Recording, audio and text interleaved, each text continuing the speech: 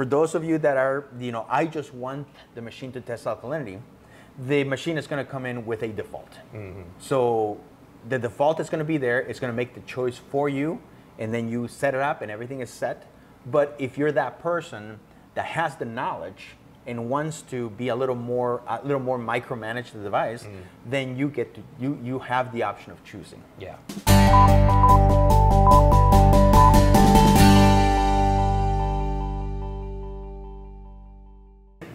All right, so Dave, let's talk about the other reason why our X10 has taken a little bit of a delay, and it's because of alkalinity. Alkalinity. Alkalinity. Yes, another. And we've done so much research on alkalinity, and we know a fair amount of it, and it's mainly because from firsthand experience. I mean, we distributed the KHG, the KH Guardian. Then we went and distributed the Alkatronic from Hokastronic, and then we distributed the Camor. Correct. The KH Care. So there's three devices that we've done support. We worked with the manufacturers. So we got to. The beauty about being the last one is that you get to learn from everybody that went ahead, before you. So let's talk about alkalinity and why alkalinity testing is going to be different with the X10. The biggest reason with what we're doing is we're going to give you different options or methods in which to compare your test against. And what are those? So what happens is alkalinity testing, especially when it comes to titration based on pH, is that all you're doing is grabbing a sample of water, and then you're adding acid until the sample water drops to a particular pH point. And at that pH point, then you apply a mathematical formula to figure out alkalinity. The problem is, what is the pH endpoint? And is there a standard? And we know there's not a standard. And the reality is that there isn't. There are tests out there. A well-known chemist in the hobby has a DIY method, and his endpoint is when the sample reaches 4.5.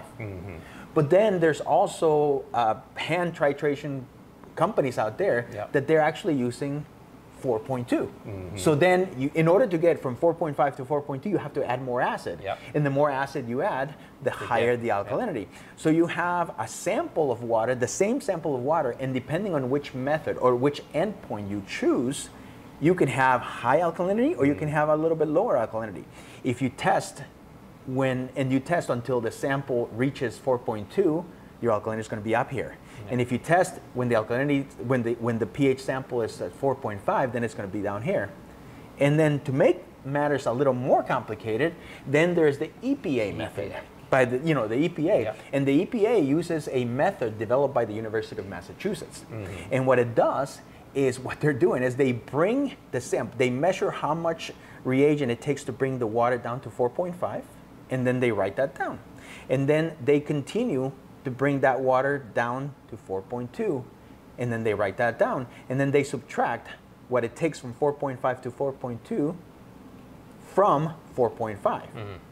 So in essence, it's even lower because you're subtracting. Okay, you get to 4.5, and now you're subtracting from 4.5. Therefore, the same water sample, but tested with the EPA method, gives you an alkalinity that's even lower. So which one's correct? That's the thing about it, is that we've done research and there's no standard out there. There's no entity that says you must use 4.5 endpoint or 4.2 endpoint, which is quite interesting because it's not wrong. It's not wrong. But the interesting thing about it is that it explains why online we see a lot of people say that, hey, I tested with this hand titration, whatever hand titration you want, that you can insert manufacturer name.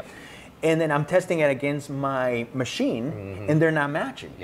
And the reason why is because both devices are using a different endpoint method, so they're never going to match. Incredible. And that's the thing. It's like, and at HYDROS, we were cracking our heads trying to make it match. It's like, it's not matching, it's not matching. And then we're like, no, stop. It's better to educate people, be transparent and say, here, this is what's happening. Here are the cards. Yep. And then you choose what you want. If you feel that 4.5 is a better endpoint, yep, then you use 4.5 or 4.2, or if you want the, you know, if you're a public aquarium, you're more likely to use the EPA method. Yeah. You know, whichever you want. It doesn't matter as long as you're consistent. And let's also keep in mind, Carlos, if somebody wants to use their trusty hand method, you know, via test kit, we have an offset. That's if they want that as their basis to trust, they can offset plus or minus and set that to the app. Exactly. And that'll be the reading to match. So you're going to have different methods that you can choose from. If you know what the method that your handy reference test kit is doing, then you choose that method. And if you need further tweaking, then you use the offset to just fine tune a little bit instead of sometimes having to create a big offset, which doesn't really give you an accurate reading. Yeah. You know, so we want you to pick the right method and then select that. Now, for those of you that are, you know, I just want the machine to test alkalinity, the machine is going to come in with a default. So the default is going to be there. It's going to make the choice for you, and then you set it up and everything is set. But if you're that person that has the knowledge and wants to be a little more micromanage the device, then you get to you have the option of choosing. Yeah. And that's what we wanted to have. That's what we wanted to do, and wanted to make sure that people were educated that there's a reason why the test kits are not matching, and I don't understand why manufacturers don't just say that. Yeah. Yeah, so, you know, when you're talking about alkalinity, it's such a powerful measurement parameter in our aquariums. It gives such a reflection of what's going on. But I think more importantly, we're looking for stability. Okay. We're looking for a number that's not going to have these big dips and valleys. We're looking to try and stabilize. And when we're able to stabilize that number, we also stabilize calcium and magnesium fall in line. And then we're looking at, you know, success. Yeah. I mean, I remember the old days when you asked somebody, it's like, what's your alkalinity? And somebody would say 9. Yeah. And it's like, oh, so but it's so 9. It never moves? It never moves. It's 9 o'clock. And I think everybody, now that the machines have been out for years, starting with the KHG and so forth, I think people have come to the realization that your alkalinity goes up at nighttime and it goes down during the day because of the demand. The demand. So it's a range that you're looking for. You're not looking for 9. You're looking for 8 3/4 to 9 1/4. Yeah. Something like that. So what you're saying also is that stability is key. Stability is key, Carlos, because as these corals start to take place, you can almost monitor the consumption going up daily. So if you're able to see that the alkalinity is falling, you know you need to take corrective measures via more CO2 on a calcium reactor or more of your 2-part, 3-part solution. So what you're saying also is that doesn't matter if it's 8, doesn't matter if it's 9, doesn't matter if it's 7, as long as next month it's still 8, or it's still the same range. So the tighter the range, the better. Whether the range is up here, whether here or here, it doesn't matter. So whether you choose the 4.2 endpoint method or use the 4.5 endpoint method or use the EPA method, it doesn't matter. As long just stick to one. And then don't go and start changing the methods to match the reference. That's not what this is intended. This is intended to give you just choose one and stick to that one. And if you do, again, we're not chasing numbers. You're chasing a range. You're looking for a range, and that's going to give you the stability. And the one thing about the stability also, it's almost like your blood pressure. If your blood pressure is okay, then likely you're a healthy person. But if your blood pressure starts to go up and down, then there's something going on. Same thing with a tank. If your alkalinity is stable, your calcium and your magnesium are going to be just fine. They're right there. They're right there. I tell you, that's probably one of the least things I test in my aquarium is calcium, magnesium, because I know if that alkalinity number's there, those two others are right behind. They're right behind. Falling in where they should be. I probably test like once a month. And if anybody, you know, I know people are out there, oh, I test every day, I test 6 times a day or whatever it is, that's fine. But if you do a survey, just ask online, how many people actually test magnesium, and calcium.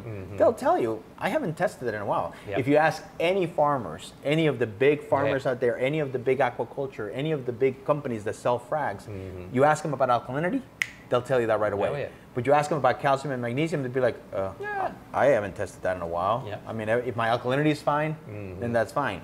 Yep. So, you know, listen to those farmers. Don't listen to the manufacturers telling you to test, you know, 3-4 times a day magnesium and calcium. You know, at that point, you're just wasting money on reagents. Yeah. Exactly. So alkalinity is pretty much kind of like the heartbeat. Alkalinity is the blood pressure. Yep. If alkalinity is fine, most likely everything else is okay. Yep. And just look at your tank. Yeah, that's the main thing. Study your tank. Look at the corals. I mean, they'll tell you what's going on. That is a lost art that I think it's gone nowadays. Everybody's so relying on a controller and machines that you forget that it's just look at the tank and look at the corals. You know, are the Montipores okay? Are the Gonipores okay? If you have Xenia, is the Xenia pulsing? Yeah. That'll tell you. Your pH is low. Montipores are not good. That means an alkalinity swing.